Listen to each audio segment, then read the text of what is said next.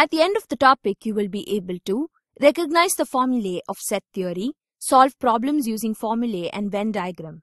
Let us inspect some formulae in set theory. For any two finite sets A and B, where n denotes the number of elements, n of A plus n of B is equal to n of A union B plus n of A intersection B.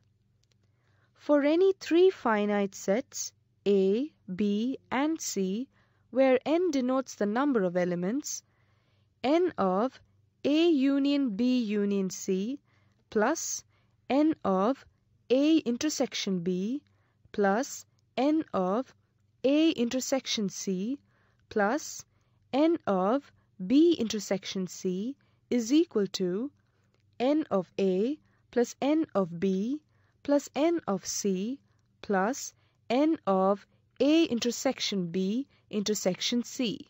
Let us see an example how to solve application problems using formula. In a village of 120 families, 93 families use firewood for cooking, 63 families use kerosene, 45 families use cooking gas, 45 families use firewood and kerosene, 24 families use kerosene and cooking gas, 27 families use cooking gas and firewood.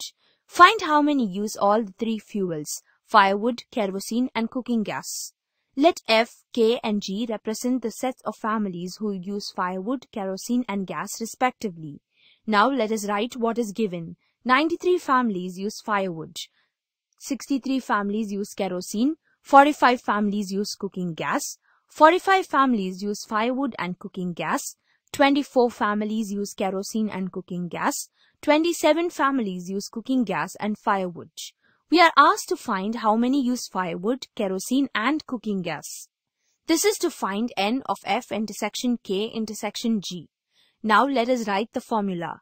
N of F union K union G is equal to n of F plus n of K plus n of G minus n of F intersection K minus n of K intersection G minus n of F intersection G plus n of F intersection K intersection G. Now, substitute the values in the formula. Look at the equation we got. The only unknown is n of F intersection K intersection G. Simplify the equation and find the value. The value of n of F intersection K intersection G is 15. Thus, the number of families who use all the three is equal to 15. Let us now see another example of how to solve an application problem using Venn diagram. In a college, 60 students enrolled in chemistry, 40 in physics, 30 in biology, 15 in chemistry and physics, 10 in physics and biology, 5 in biology and chemistry. No one enrolled in all the three. Find how many are enrolled in at least one of the subjects. Let C, P and B represent the set of students who enrolled in chemistry, physics and biology respectively. No student enrolled in all the three subjects. 15 students enrolled in chemistry and physics, 10 students enrolled in physics and biology, 5 students in biology and chemistry, 60 students in chemistry. Now let us find how many students enroll their names in chemistry alone. For that, we have to subtract the number of students enrolled in chemistry and physics plus number of students enrolled in chemistry and biology from 60. Therefore, the number of students enrolled only in chemistry is 40. 40 students enrolled in physics. In the same way, find the number of students enrolled only in physics. It is equal to 15. 30 students enrolled in biology. Number of students enrolled their names only in biology is equal to 15.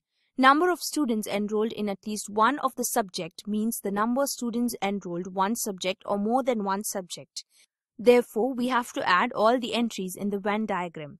Thus, the number of students enrolled in at least one of the three subjects is equal to 100.